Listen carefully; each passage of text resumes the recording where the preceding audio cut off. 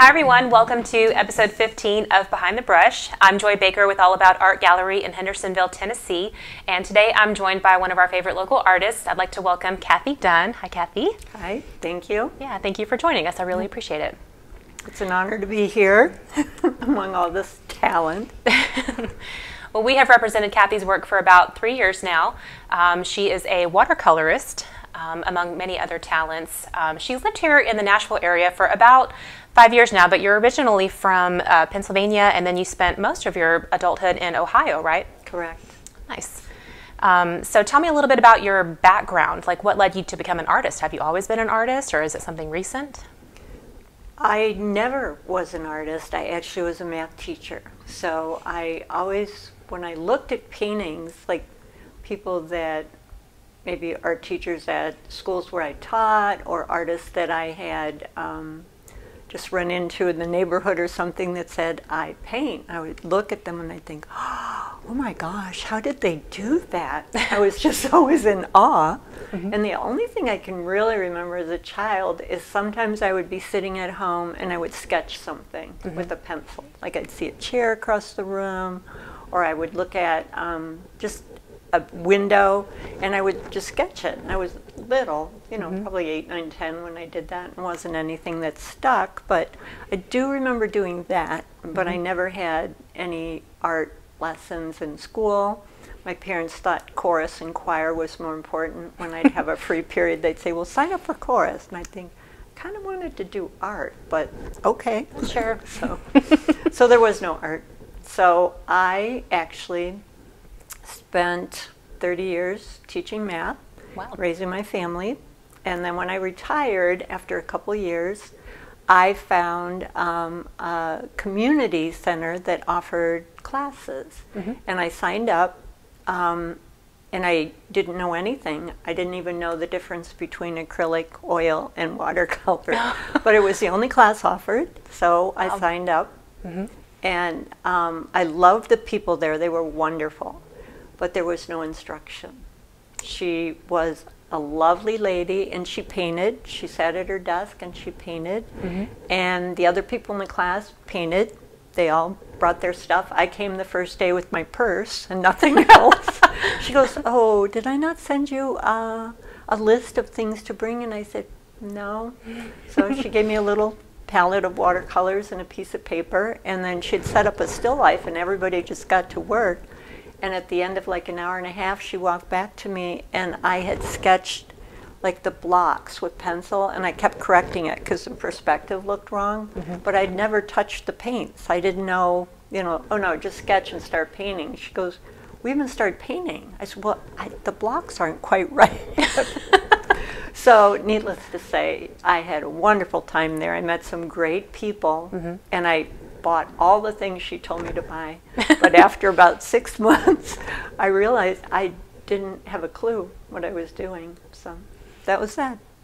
And then I still would look at things that people painted, but I really didn't know what to do with it. I thought it was like coloring book. You know, you try to wet your paints and fill in, and that's not how watercolor works. So and then I moved here.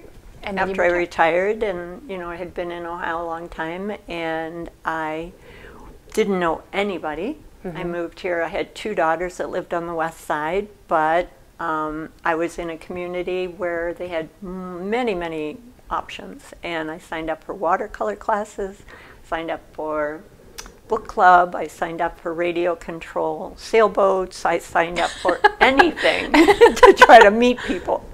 So one of the classes I took was watercolor, taught by a resident, and he was wonderful.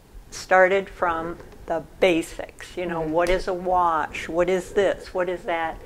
And I still had all my materials. He said, wow, you've got everything you need. I said, yeah, except I don't know how to use any of it. So that was that. That was the beginning. And he was very, very motivating. He was very inspiring. He, every week, had challenges for us and different things that he would teach us. And the most important thing he told me was just paint every day. And I did. Nice. So that's how it all began. So do you continue to learn through self-instruction, or do you continue to take classes? Like, how do you continue to grow as an artist? I still take his class from time to time. He's got a whole new group. It used to be all people that intimidated me because they knew how to paint, and I didn't. But those people have all moved on, and he loves the beginners. That's his favorite thing. And he's got a whole new group now. So every now and then, you know, a friend and I will go, and we sit in the back, and, you know, it's just nice to be there. And he always says things, you know, there's new things that you pick up all the time. And then I also joined a group in Old Hickory, and they have all kinds of, not just watercolor. There's artists there that do oil. There's artists there that work with acrylic. There's a watercolor teacher there to help people on Wednesdays. And I have learned things from them as well. Every watercolor artist has something to teach you because everybody does things differently. So that's been really, really challenging. And then the other thing is I have a critique group in my neighborhood. And I'm the only watercolor artist, but we critique each other's paintings. Once a month, we get together and bring whatever we're working on.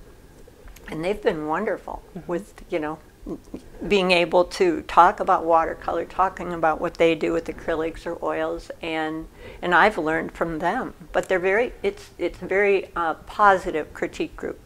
You know, it's not just, I love this, but it's like, okay, why did you choose that? This really looks like it works. This doesn't look like it works, but it's been very, very helpful. It's so nice when there's a community of people that you can go to for constructive feedback, because you can stare at a painting all day long and then your eyes start to cross and you're like, I guess it's okay, you know. Yeah. So it's nice to get that feedback. I had done one painting and it was pretty much done, and the one woman said, well, there's like a star and I can't get my eye away from it, and I can't even remember what the painting was, but it wasn't a star, it was part of background like trees or something, and she could just see a star shape and that's all she could see. And I said, oh, I can fix that. And then I couldn't stop seeing the star. It was there. So that kind of thing is helpful because you don't see it. And I still watch tutorials. Like I said, every watercolor artist does things differently, so there's so much you can get from watching tutorials. I can definitely see how every watercolor artist would be very different. It's such a hard medium. Few people realize, and I guess that's probably why there's so few watercolorists really, is that it's hard. It's hard to do. Which is so interesting to me that you, as a novice artist, picked the toughest one. Yeah, I didn't know that. So. Yeah, well, you're definitely excelling at it. You're doing great. Well, thank you. So do you continue to kind of sketch what you're doing before you start painting, or do you just go in with paints? And No, I totally sketch. Totally sketch before I start painting. I'm just, I don't feel like I have enough imagination or picture in my head to just take a blank sheet of paper and create something. So there's always reference material. There's always a sketch of where things are going to go before I start. Gotcha. Would you say you do like a fully rendered sketch before you start painting on it, like with shadows and a little? No, light? I don't do the shadows, but I do a little less than I used to. I used to do a lot more detail in the sketch before I started, but now I don't need as much. I can sketch where I want things to be and then go in with the paint, and I'm a little more confident with that now than I used to be. Gotcha. Well, one thing that I love about your work that not a lot of watercolorists do or maybe even know about is you actually have a technique with your pieces where you can mount them and then varnish them so that they don't have to have glass. And I think that's so interesting because that's sometimes a reason why people may be turned off of a watercolor piece is because, oh, well, I have to put, you know, glass and a mat on it. But with the way that you have mounted some of these, you don't have to do that. Is that something that you came up with yourself, or did you find that? No, I was another, you know, just looking at things on the internet, I found a link to a watercolor artist that said, I found a way to not use glass, and it was very intriguing. So I read through his whole process. It was very detailed, even down to the brands that he uses for everything. So helpful. And I thought, well, he was doing large pictures, so I started with 4x4s, very tiny, and worked my way up. The biggest one I've done is probably 11x14 because you have to weight it down. And fortunately for me, I have a lot of math books, having been a math teacher, and they're very heavy. So I do have those to stack and weigh things down, but I haven't gone bigger than 11x14 yet. So. Is it a pretty long process? It's not all that long, but it has a lot of steps. I mean, to do the step is quick, but then you have to wait. So the wait time. Like the Krylon that you're spraying it with to seal the watercolors so that when you varnish it doesn't smear. There's like a good 15 minutes to half an hour between coats, and I do 3 or 4 coats.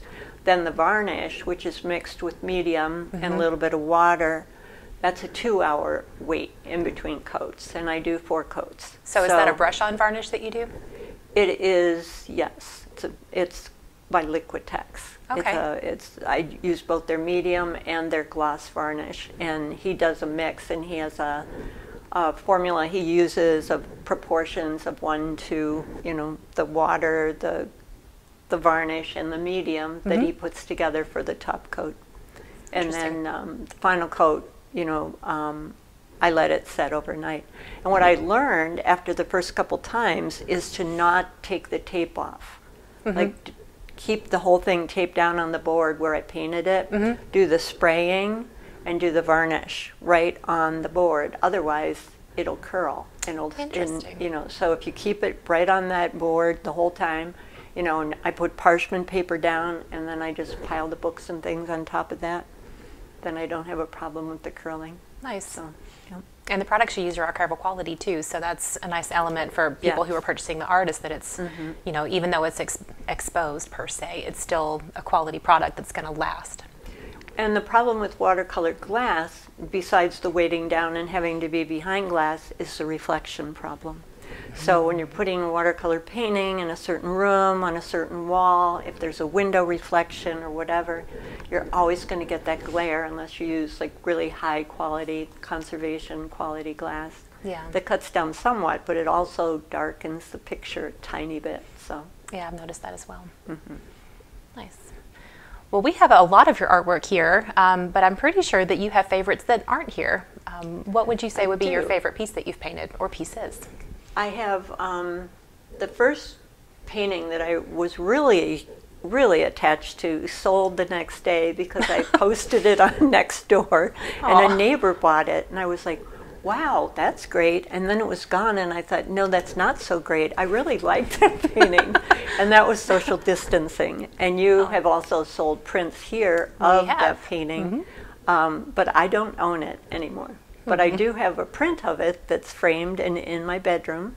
So there's that. So that was one that I really liked. And then another one that I had painted that was in your gallery for a while, but it actually sold off of my website, is Rainy Day Blues. And it's just, I don't know, there's a mood about both of those paintings that really appeals to me, that I can almost place myself there, and it can put me in a contemplative mood looking at it. So those two especially I like. And one I still own is Lightness of Being, and you also have a scan of that that Adam did for me. So those are probably my 3 favorites. Although, if I look back through everything, I think, oh, I like that one too. Do you think that you're attached to these paintings because of the emotional significance of them, or because you feel like it's maybe like your best pieces? I would say maybe a little bit of both. Rainy Day Blues had a lot of intricate detail in some of the background, and it was challenging. So that was one thing about that painting I liked. But I really liked the feeling of calmness for me. They aren't people I know, but there's people in them, and there's something that I relate to that they're doing, whether it's, sitting reading a book, having a glass of wine, or in Rainy Day Blues, she's just sitting on a railing looking out, into nature, and she's contemplating or thinking or whatever. It's just a peaceful, something I would do. Yeah. So I guess that's more of it. Nice. So kind of an element of peace. I think that could be said for most of your paintings, actually, because no matter which one you look at, whether it's cheerful flowers or kind of like a peaceful landscape, there's an element of peace, I would say, in every painting that you've done. Oh, well, thank you. Yeah, that's kind of a consistent, and even a consistent color palette, whether that's intentional or accidental, even though they're all vastly different. These are all very different from each other, but they have kind of a consistent value Well, I do to the run color. out of the same paints over and over, so it could be something that you're onto there. So you have some favorite paints as well. Yes. Nice. What are you currently working on? I have received a lot of pet commissions in the last couple of years. So right now I'm working on a cat, and the cat has kind of an interesting backstory. A friend of mine from Ohio who had commissioned a couple other paintings of mine contacted me a couple weeks ago, and she has friends in Cleveland that spend their winters in Florida. And while they were in Florida last year, they found a stray cat, and they adopted the cat. And the cat had many, many medical issues. Aww. So the cat they had taken to the vet and was on medication, but they fell in love with the personality of this cat, who they named Lucky. And Lucky went back to Ohio with them, but Lucky only lived for 4 more months. Aww. So they didn't have Lucky very long, but they just adored the cat, and they had just a great connection and good memories with Lucky, and were happy to give Lucky 4 good months, you know, Aww. with, you know, taking care of her issues that she had and everything. And so this friend in Ohio sent me pictures. Would you please paint Lucky? Because I want to give it to my friends for a gift. So that's what I'm working on right now. That's so sweet. It must be so rewarding as an artist to be able to help people kind of immortalize the love that they have for someone, because I would assume that maybe not all pet portraits, but a lot of pet portraits usually happen, you know, posthumously. Yes, the last probably 3 or 4 have been that, and I just feel a little added pressure, because when you know that this is not the pet that's walking through the living room, but it's a portrait that's on the wall, you really want to get it right. Yeah. You've done a couple pet portraits for us. You did a dog for one of our customers. I think you randomly saw the picture on Pearly. Facebook. Pearly, yeah. That one turned out great. And then you recently did one of a couple cats for another client. Oh, that's right. Yeah. Those both turned out great. Yep. Nice. Well, Cathy, I feel like we've learned a lot today. I really appreciate you coming and talking with me about your process and your paintings, and you're just a delightful person, and so I do really appreciate you coming to do this with us. Well, it's an honor. You know, I still feel like I am just surrounded by talent every time I walk in your gallery or any other gallery, and I'm thinking, what am I doing here? Oh. So, well, the but honor is ours. I do feel now more like an artist than I did initially. Every time somebody would say, that's really good, I think, really, are they just being nice? Well, I don't think they are. I think you are that good. Thanks so much. Well, thanks again for coming. For anyone who doesn't know, we are all about art gallery and custom framing. We're located in Hendersonville, Tennessee, in the City Square Shopping Center at 260 West Main Street. You can reach us by phone at 615-826-9880, and you can come in person to see Cathy and more great artists that we represent, or you can find our website, allaboutartgallery.com. Thanks again, Cathy. Thanks for having me. Yeah, and thank you for joining us.